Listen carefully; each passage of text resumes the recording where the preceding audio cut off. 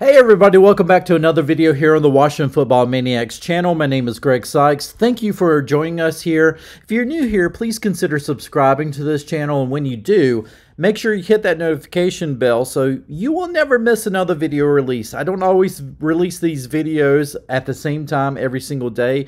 Heck, I don't even release these videos every single day. So that being said, make sure you do hit that notification bell so you will be notified when I come out with a new video. With that said, let's talk about today's video. So, I'm wondering how fickle Washington Commanders fans are. Well, I don't have to wonder because I know that they're very fickle.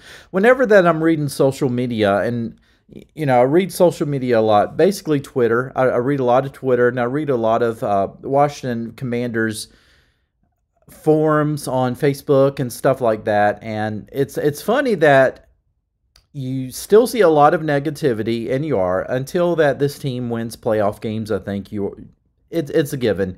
But certainly, there's a lot of negativity, a lot of toxicity, I think. And I did the video on this probably about a year ago.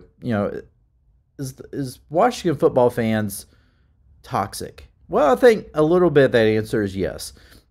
Now, there's a little bit of justification to that toxicity, and I think part of that is because we have been losing for the last 25 years, save for, a good season, sprinkled in here and there. For the most part, this has been a losing franchise. And part of that has been because of Dan Snyder. Well, that's not part. That's been mostly because of Dan Snyder. And so eventually, how they say it all leaks down, or it all goes downhill, right? So eventually that's going to reach the fans, and the fans have just gotten so tired of being whipping boys of the league, and so quite frankly, they're tired of it.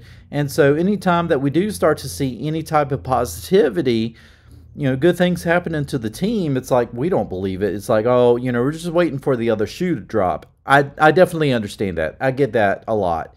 Then you really start to see the division between, like, if people start to say good things about Taylor Heineke, oh, it's the Heineke hive, they just love Heineke. There's never an in-between. It's almost like the political talks, right? You're either on the left or the right. You can't be on the middle because then you're just lukewarm.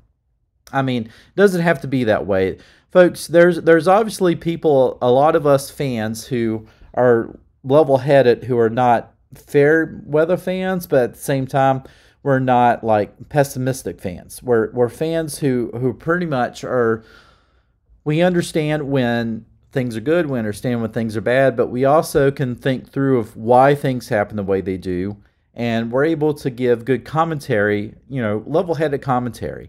And I believe that what you have to do is you have to enjoy when things are going good, right? And don't just sit back and wait for the other shoe to drop. Just go with it, and just be happy that we're winning. Be happy that right now this team is at this point, at this time of this video, this team is at 7-5-1, getting ready to play the Giants, and we're in the 6th seed of the playoffs at this time of this video. If we beat the Giants, we're at 8-5-1. This is outstanding for this team at this point. Enjoy it. We don't know how long it's going to last, right? So just enjoy it. Let me know in the comments what you think. Am I being just over dramatic? Am I paying too much attention to the loud minority that seems to always take over the airwaves? Possibly, I don't know. Anyway, guys, take care. Hey, you stayed until the very end. Thank you so much. Watch another one right now.